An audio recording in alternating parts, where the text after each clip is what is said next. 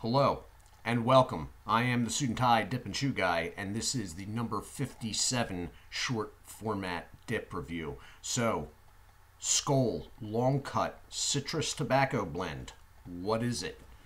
Taking a look at the packaging, you have the Skoal layout, raised box rim. The silver outlining of the word Skoal is raised and is the half circle. The background color is a metallic yellowish green. First sign of trouble. Going around to the side, you have Skoal branding, blend and cut. Scrunched U.S. smokeless tobacco warning label. General information. This is smokeless tobacco. It is 100% American tobacco, as is all U.S. smokeless products. Underage sales prohibited, and sale is only allowed in the United States. You have small branding, cut, and flavor, barcode, and manufacturer's information. It is a standard 1.2 net weight ounce can, standard size dip can, and it is tax class M, as is all dipping tobacco. It is a product of the U.S. Smokeless Tobacco Company of Nashville, Tennessee. Sorry. On the back, you have a U.S. Smokeless Guaranteed Fresh stamped can and a sell-by date. On this one, it is July 5th, 2020. I am going to cut into this. I am not a fan of this product. And it is not because it is fruit flavored or, in my opinion, some sign of like lesser manhood. It's because I don't care for the product. It's not enticing to me. There was a time when I first started that I found it interesting.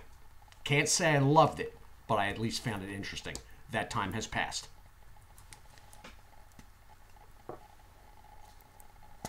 And it is open. Idea of the cut. It's going to be a fairly good cut. It's a Skoal product. It's going to be easy to use.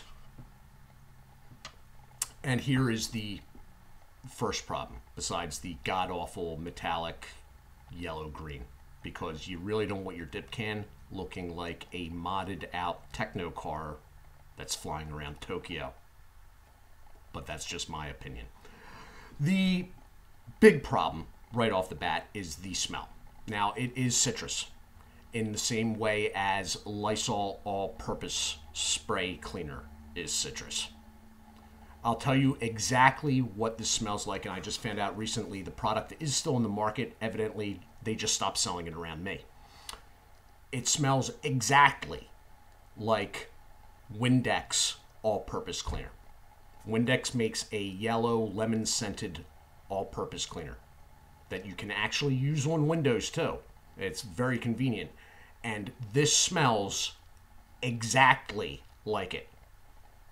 So looking in the can, that is a darn good representation. That is what it is looking like. It is definitely brownish. It is dark. It is moist. Fairly moist for a Skoal product. I am guessing it is going to be fairly easy to pinch. Skoal is set up for beginners in mind. That's why they have flavors like this. I am backing it, but that's really only because I'm really tired and I need to back it at this point. So it's easy to pinch. You got a nice big pinch there. I'm going to throw it in and hit the pause button. Back in a moment, but not the stop button. Okay, so here's what it is. It's a low nicotine beginner's product flavored with citrus. Now, the flavor is tolerable. It's not something I'm like, oh my God, I got to get this out of my mouth by any means. It is citrus. It is a lemon-esque based citrus. It's not absolutely horrific. If you are a huge fan of citrus stuff, you may like it. It is not, in the mouth, flavor-wise, as disturbing to me as the smell. And the smell is only really disturbing to me because it's so close to the Windex product. I mean, it's mind-blowing how close it is. Now, that said, it is a U.S. smokeless tobacco company product. They make Skoal, they make Copenhagen, and I am not shaded out by it. If I opened a Swisher product and it smelled like that, the review would probably end right then. And I'm not kidding. So it's not sketchy. It's just, in my mind, why type deal. Like, what? Like, but it must sell because it's never been discontinued and it keeps on going. It is going to have lower nicotine. I don't believe it is as low as the cherry. It is probably somewhere on par with the peach. Unfortunately, the difference here is with this product and somewhat with the berry. They do not have it does not have the dark tobacco undertone that the cherry and the peach do. Okay, I actually like the peach. I like the cherry too. It's just ridiculously low nicotine. Berry, this, not so much. That said, again though, it's tolerable. It is different. And really, I believe this may be the only citrus that is being made at this time. There were others, but I think this is the only one that's actually in production at the moment. So, low nicotine, easy to use cut. Packaging color-wise is, yeah. But, I mean, for a beginner, somebody that's like transitioning off of cigarette smoking or vaping, yeah, in that light, in an urban metropolitan area, this makes sales sense to me, that they would do something like this. If they could tweak the smell a little bit, it would probably be a better idea in my mind.